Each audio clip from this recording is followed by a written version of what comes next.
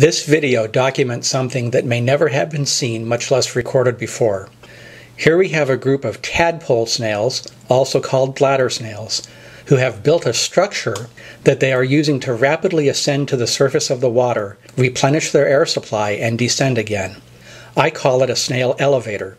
The foundation of the structure is an algae wafer that they are feeding on. The structure is made of the snail's mucus, which is very solid underwater. I have no idea how the structure came to exist. It seems to have happened overnight. We discovered it in the morning. It was a weekday morning and I had to go to work, but I got out the camera and shot this as best as I could at the time. By the time I got home at the end of the day, the structure was gone, and this never happened again. I had already seen tadpole snails swimming vertically up through the water to the surface and back down again. I discovered that as they swam up, they spun an invisible string of mucus that they then used to guide themselves as they swam back down. It has been my observation that only about 1 in 30 or maybe 3% of tadpole snails figure out how to swim vertically up for air. The others would climb up sides of whatever container they were in. So my best guess is that several of these snails decided to swim vertically from the algae wafer to the surface, and somehow their mucus strands merged together to form this column that you see in the video. Then the other snails discovered it and started using it. I have no idea how the pieces of algae you see in the column got there.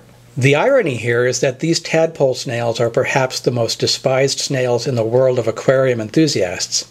I have never seen them sold as pets, but they often infest the aquariums of pet stores and fish owners, and when you read about them on the internet, it is often in the context of someone wondering what to do with them. Few aquarium enthusiasts seem to know that if these tadpole snails are left alone in still water for a while, they will start swimming vertically up and down in the water and horizontally across the surface of the water. Pet store employees likely never get to see this because they are always running pumps in their tanks and moving the water around at a tremendous rate, making it impossible for the tadpole snails to swim. This community of tadpole snails started out in my aquarium. I don't know for sure how they got there, but I'm guessing that some eggs may have been stuck to a plant that was put in the tank. They came out of nowhere and multiplied rapidly, and I eventually decided to pick them all out of the aquarium and put them in a separate container. I thought they were cool and I didn't want to exterminate them. If they were in a separate container, I could control the population by getting rid of the eggs as they appeared. This all happened about 5 years ago. I am not an aquarium hobbyist anymore, but don't worry, I did not destroy the snails. I forgot exactly where they ended up, but I did find a home for them. I would not want to destroy the Leonardo da Vinci of tadpole snails.